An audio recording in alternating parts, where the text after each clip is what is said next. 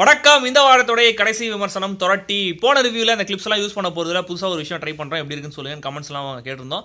நீங்கள் கமெண்ட்ஸ்லாம் போட்டுருந்தேன். அந்த கமெண்ட்ஸ்லாம் நாங்கள் படிச்சுட்டு ஸோ அதை மாற்றி இந்த ரிவ்யூவில் நாங்கள் இம்ப்ளிமெண்ட் பண்ணிட்டோம். இதை பார்த்து எப்படி இருக்குன்னு நீங்கள் வந்து சொல்லலாம். அது உங்கள் இஷ்டம். ஏன்னா இதுக்கு மேலே புதுசாக யோசிக்க எதுவும் தோண மாட்டேங்குது. ஏதாவது புதுசாக டிரான்சிஷன் யோசிச்சா நாங்கள் செயல்படுத்துகிறோம். இப்போ நம்ம Thoratti ரிவ்யூ பார்க்கலாம்.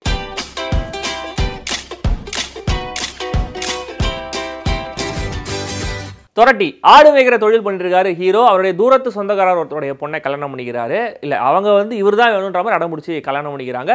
கல்யாணத்துக்கு முன்னாடி ஹீரோவுக்கு சில தப்பான சகவாசம்லாம் இருக்குது. கல்யாணத்துக்கு அப்புறம் திருந்தி வாழலாம் அப்படின்னு ட்ரை பண்ணுறாரு. ஆனால் அந்த தப்பான சகவாசம் இவரை தொடர்ந்து துரத்திக்கிட்டே வருது. அதனால் இவரோட வாழ்க்கை என்ன ஆச்சு அப்படிங்கிறது தான் Thoratti படத்துடைய கதை. ஆடு மேய்க்கிறவங்களுடைய வாழ்க்கை, பழக்க வழக்கங்கள், சடங்குகள், அவங்களுடைய மொழி எல்லாத்தையுமே ரொம்ப சிறப்பாக பதிவு பண்ணியிருக்காரு இயக்குனர் மாரிமுத்து. வேட் சங்கருடைய பாடல்கள் உறுத்தாமல் இருக்கு. அந்த கான்வர்சேஷன்ஸ்லாம் கிராமத்து ஸ்லாங்கில் சில இடங்களில் ஹியூமரும் நல்லா ஒர்க் அவுட் ஆயிருக்கு. இதெல்லாம் மட்டுமே Thoratti படத்துக்கு சாதகமாக இருக்கிற விஷயங்கள். வெந்த சோறு, சுட்ட கறி, பட்ட சாராயம், இதுதான் இந்த படத்துடைய டேக்லைன். ஆனால் ஏன் இந்த டேக்லைன் வச்சாங்கன்னு தெரியல. ஏன்னா இது ஹீரோவோட அந்த வில்லன் கேங்குக்கு தான் செட் ஆகுது.